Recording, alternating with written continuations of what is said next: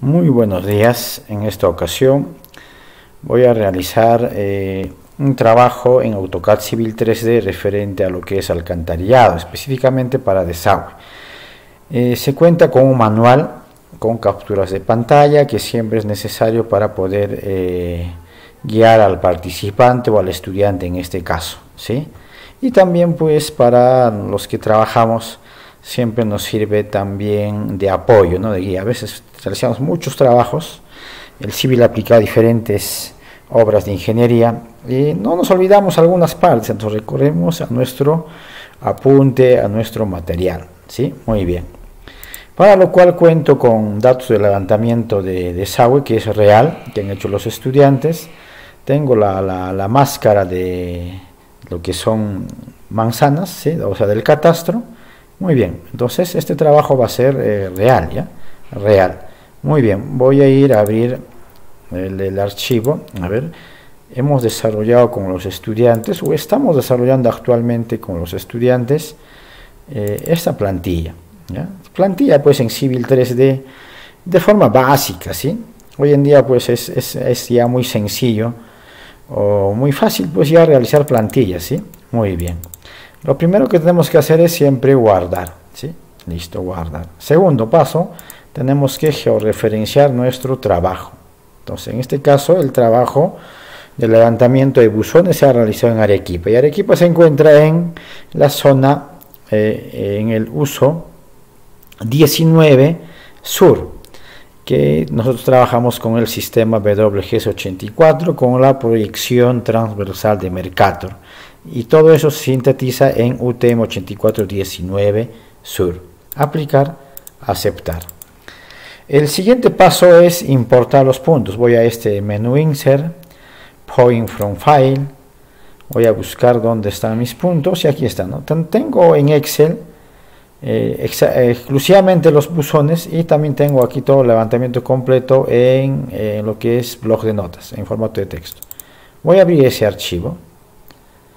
Voy a asignarle en qué formato está. Punto norte, elevación y descripción. Está bien. Le voy a asignarle todos esos puntos, le voy a llamarlo levantamiento de puntos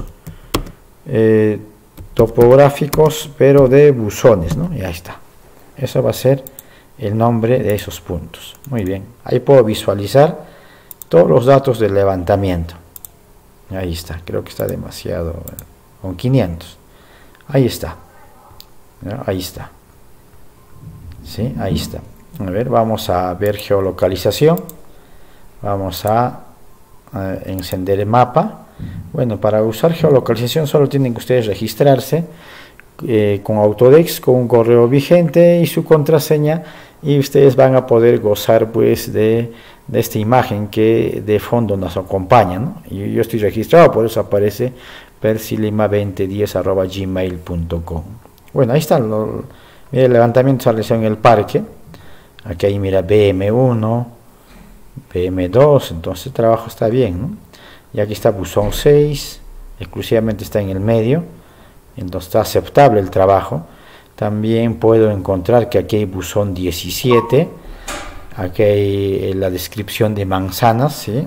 Efectivamente, sí está bien el levantamiento, ¿sí? Está bien el levantamiento.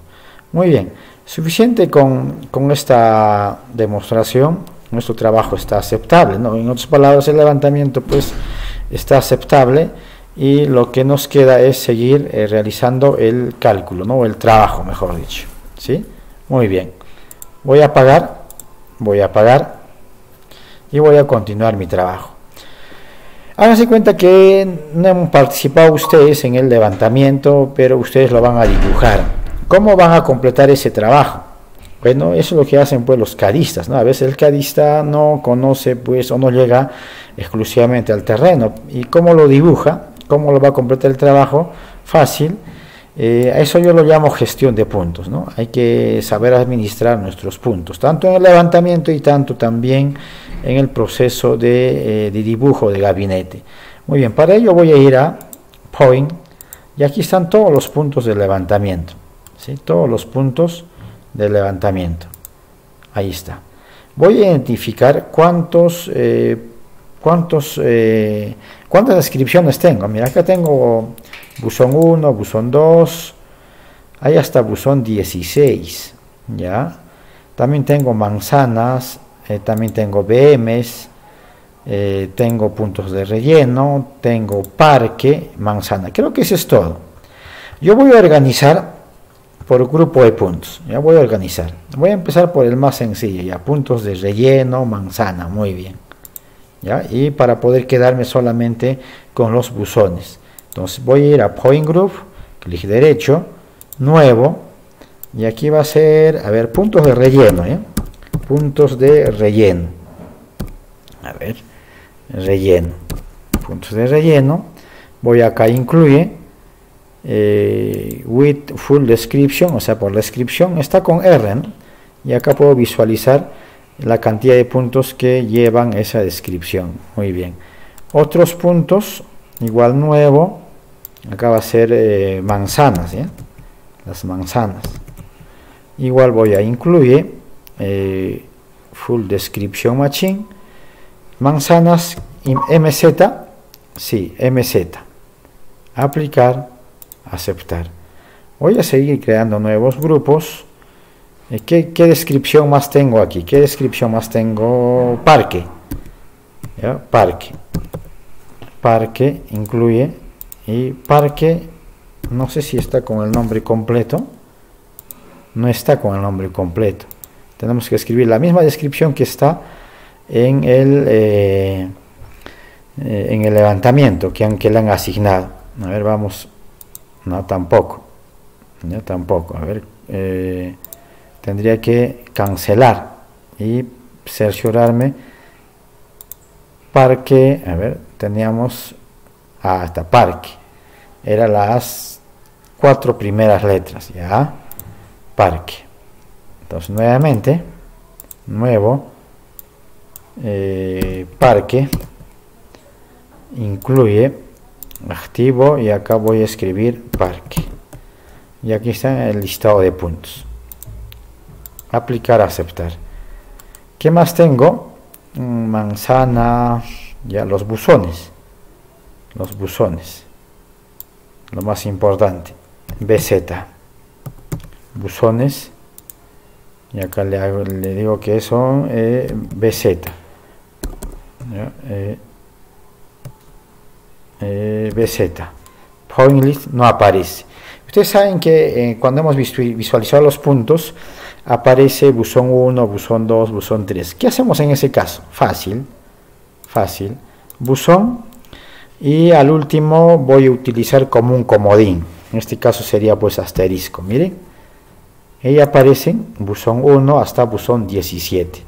Si no lo pongo el asterisco, tendría que escribir buzón 1, buzón 2, buzón 3, ya prácticamente todo tendría que detallar.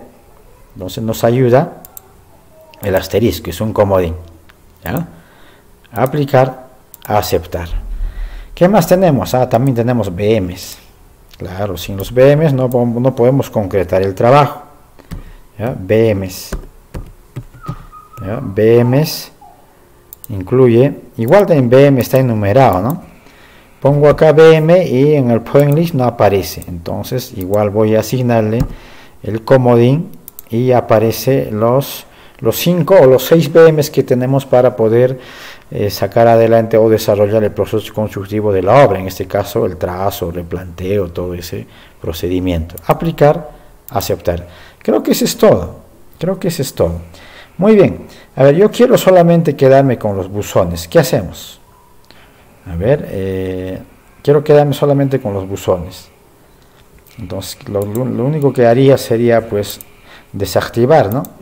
No desactivar, ocultar. Ninguno. BZ tampoco, no quiero ver los buzones, solamente quiero quedarme con la manzana para poder tener referencia, ¿no? Referencia. Parque, ya, parque. También voy a desactivar. Listo. Manzanas, no, quiero quedarme con las manzanas. Puntos de relleno, voy a desactivar. Ninguno. Ahí está. Todos estos puntos serían manzana, miren. Ya todos esos puntos serían manzana. ¿Sí? Todos esos puntos. Y lo puedo verificar con la máscara del catastro. ¿Sí? Vamos a verificar. Para lo cual voy a abrir.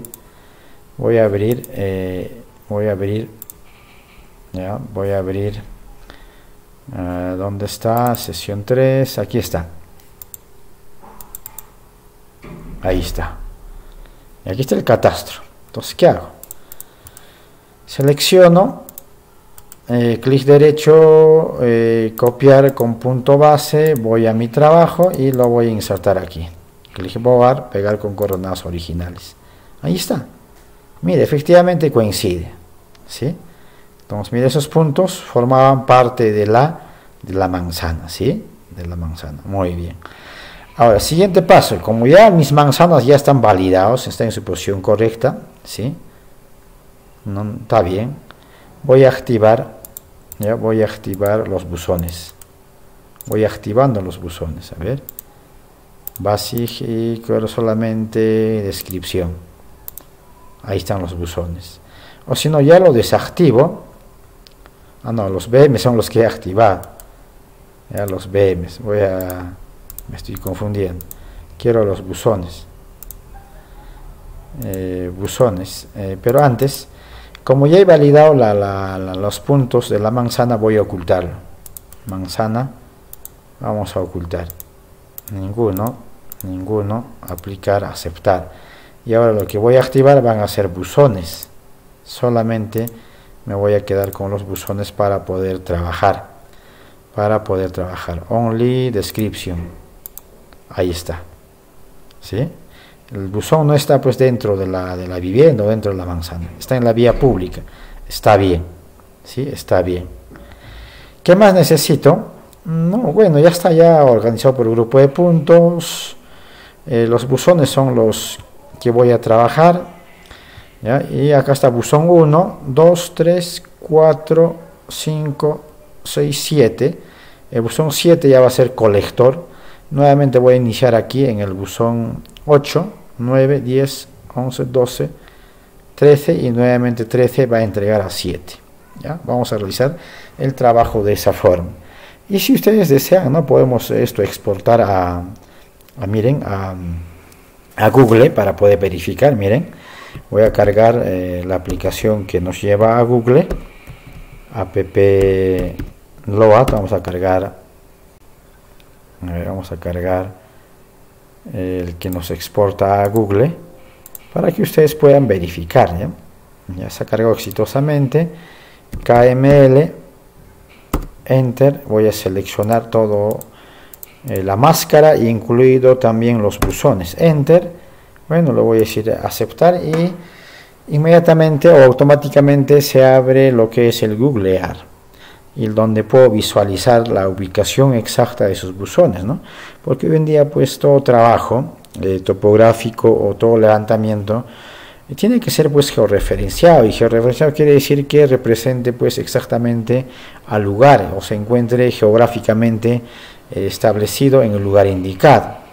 ¿Ya? Muy bien, ya está cargando y ahí me está llevando al sitio del trabajo. Ahí está. Aquí está el trabajo. Aquí está. R para poder tener vista en planta. Ya, no se visualizan las manzanas. Bueno, vamos a modificar aquí. Vamos a modificar.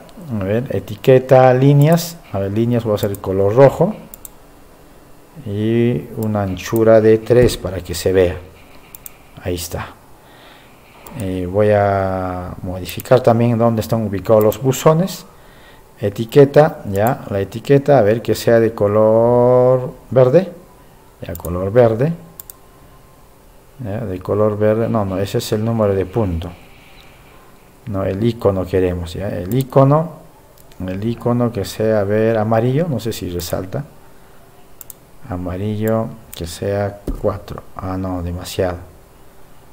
2 o 1 nada más. Ahí está. ¿Ya? Amarillo sería por los buzones. ¿Ya? Todo lo que está de amarillo ahorita ahí estaría la ubicación de los buzones, ¿ya? Los buzones. Así es que es un trabajo real. ¿Y cómo me pueden creer pues ustedes que es un trabajo real? Bueno, tendría que bajar al suelo y ahí podría ver el buzón. Miren aquí, ahí está, ahí está, ¿ya? Acá yo puedo 3 buzones y en el levantamiento solo aparece 2. Bueno, como yo muchas veces he hecho trabajos, mejor dicho prácticas en este lugar, y les voy a identificar cuáles, pues, ¿no? Esto es un buzón, esto sería el buzón 8, ¿no? Y este sería el buzón 1 de partida. Y acá hay otro buzón, pero este buzón pues está de forma rectangular. Esta es una buzoneta de cables. No sabría decir exactamente qué es, pero veo que acá hay cables, ¿no? Muchas veces he visualizado que hacen mantenimiento, ingresan al buzón, ¿no? Pero esto sí es buzón 1, ¿ya? Buzón 1, buzón 2. La red lo que inicia es en esta parte, ¿ya? Eso es lo que vamos a seguir. Y la 2, no, mejor dicho, esto es pues la 8. Esto continúa en ese tramo. Entonces, lo que es lo que vamos a hacer. Este sería buzón 1 de partida, buzón 8 de partida. Estos no se comunican para nada, ¿sí? No se comunican para nada, ¿sí? Entonces, eso sería, ¿no? De los buzones. Miren, acá también va a aparecer un buzón. Bueno, ahí está. Aquí está el buzón. Ahí está. ¿Ya? Ahí está el buzón. No sé si se logra ver. Yo sí lo veo. Muy bien. Voy a salir. Y también voy a poner. Entonces, miren, nuestro trabajo está correcto. ¿Sí? Está correcto. Muy bien. Voy a cerrar. Descartar cualquier cambio. Y voy a continuar con el software AutoCAD Civil 3D. Bueno, que hasta acá creo que es lo básico. Lo que siempre ya sabemos. Ahora recién vamos a aplicar. Bueno, ¿qué nos toca? Bueno, vamos a ir a Home.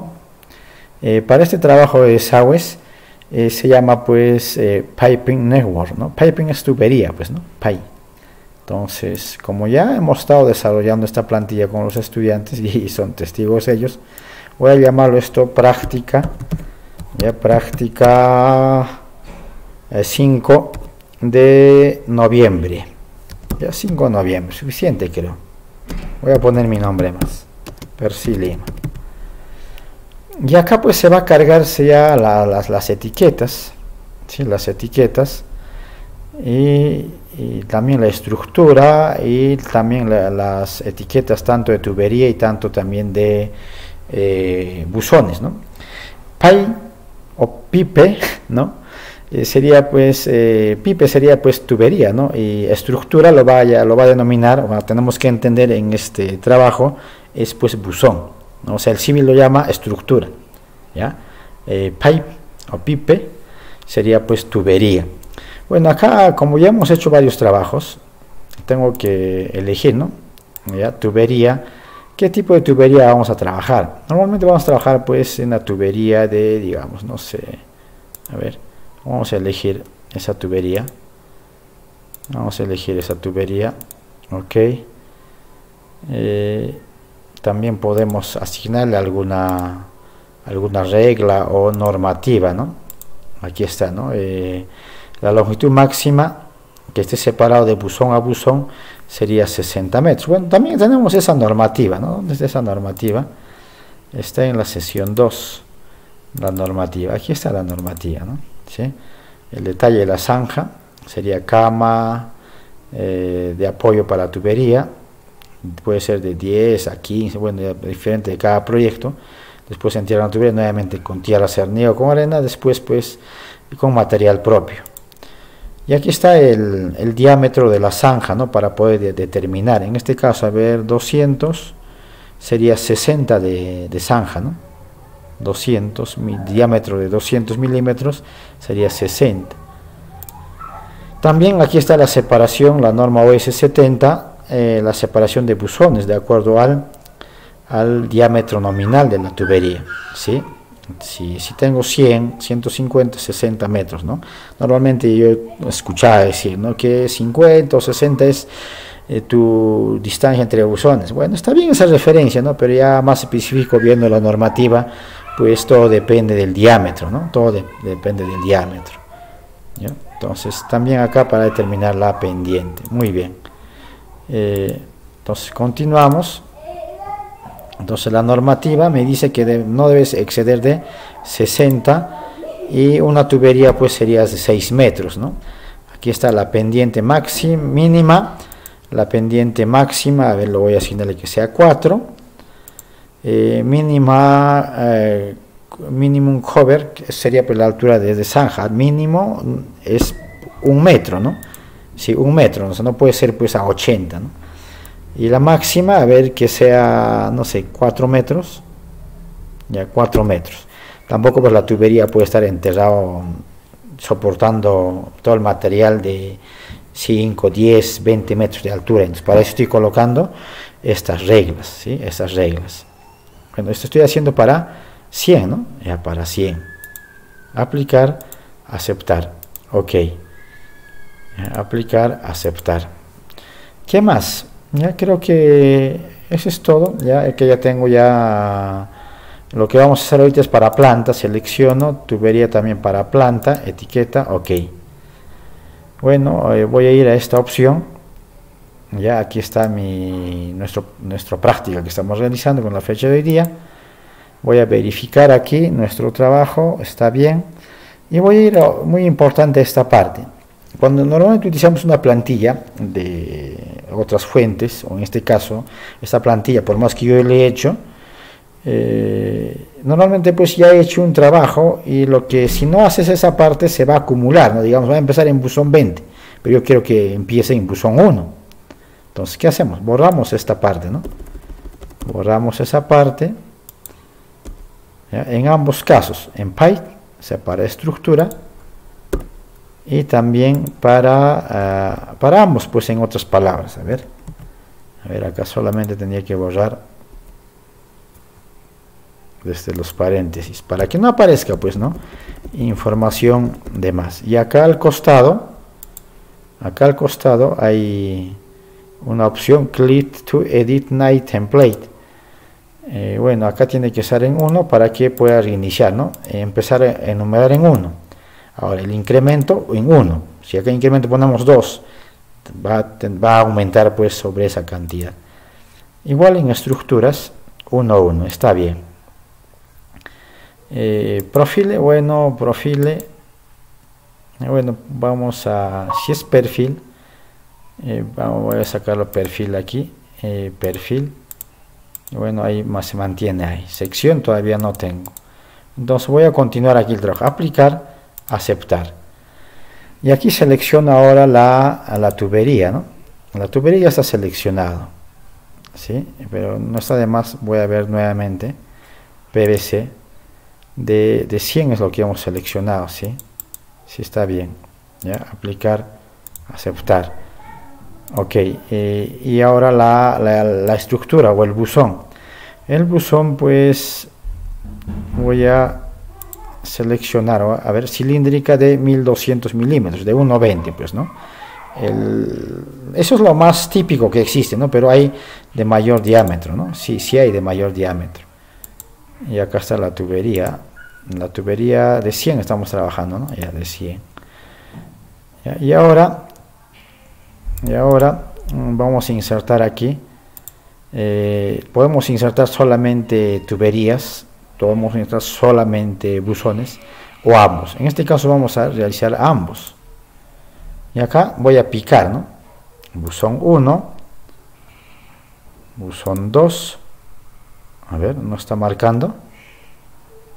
A ver nuevamente, buzón 1, allá, 2, 3, creo que ya la numeración cambió. ¿Ya? Está aumentando de 2 en 2. ¿Ya? Igual voy a continuar. ¿No? Si no, pues voy a hacer de nuevo. Esto sería el primer tramo. Esto sería el primer tramo. Ya estoy en buzón 12 ya, miren. 1, 2, luego se pasó a 4, a 6, está aumentando, ¿no? De 2 en 2, pero lo más importante que tengo que es esto. Ya tengo cota tapa y cota fondo y la altura, pero eso es por defecto, ¿sí? Y también tengo ya la distancia y la pendiente por 1000, ¿ya? Y la pendiente por 1000 y la dirección de flujo, ¿ya? Dirección de flujo, que sería muy importante, ¿ya? Voy a trabajar con un solo tramo, a ver, vamos a hacer aquí, vamos a ver, acá está buzón 1, 2, 3, entonces acá voy a seleccionar el buzón, y acá aparece 4, y lo voy a corregir, ¿ya? Va a ser 3, ahí está, 3, ¿ya? Bueno, porque no puedo continuar pues así, esto va a ser 4, ¿no? 4, selecciono la estructura, MO,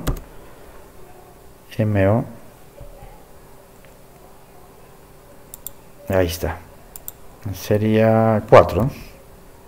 Enter, 4, y acá sería 5, ¿no? 5, ahí está, 5,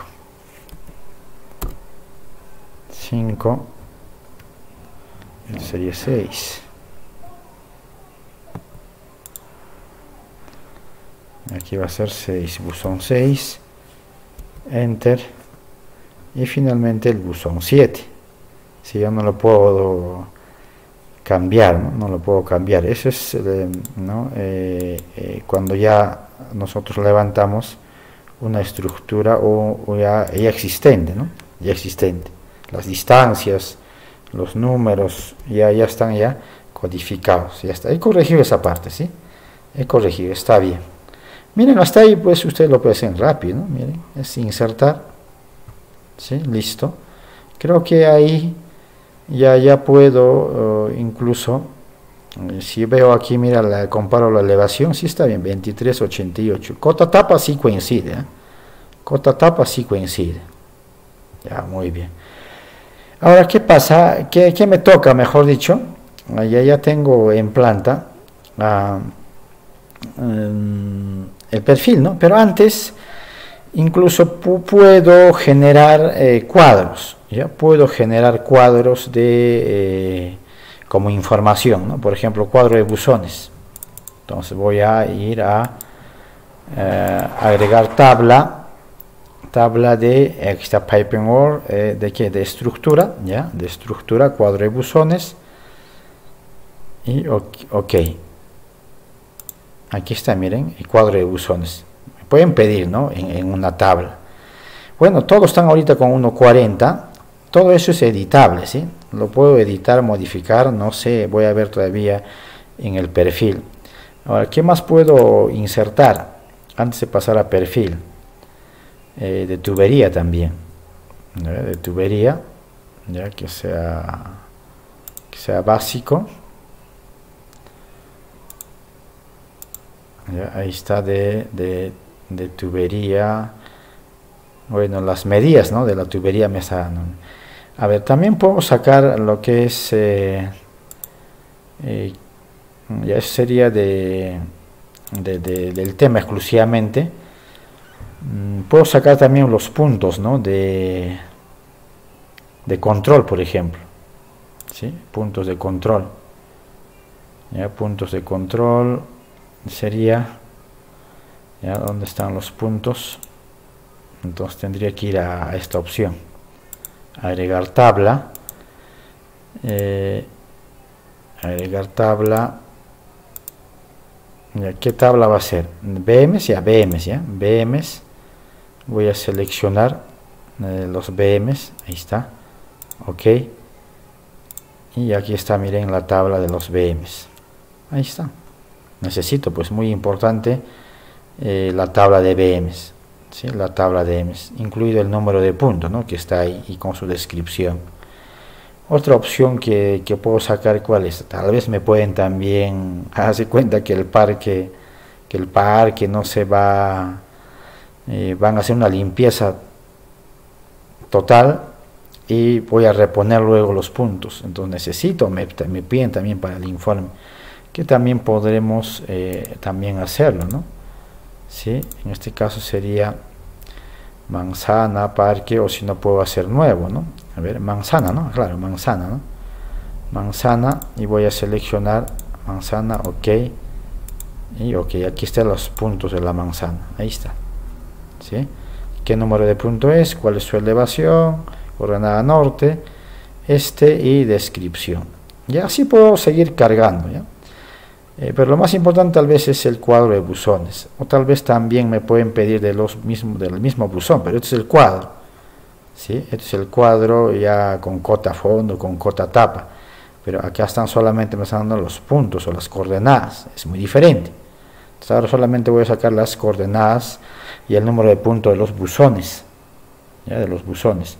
Estos datos, ¿para qué me sirven? Para poder replantear, para poder cargar a la estación, ¿no? Puedo poner acá, por ejemplo, si yo quiero solamente replantear buzones, pues acá ponemos export point, ¿ya? Export point, en qué formato de punto quieres manejar, carpeta de destino, ¿ya? Topografía de saneamiento, sesión 3, y acá voy a decirle que es para replanteo, ¿ya?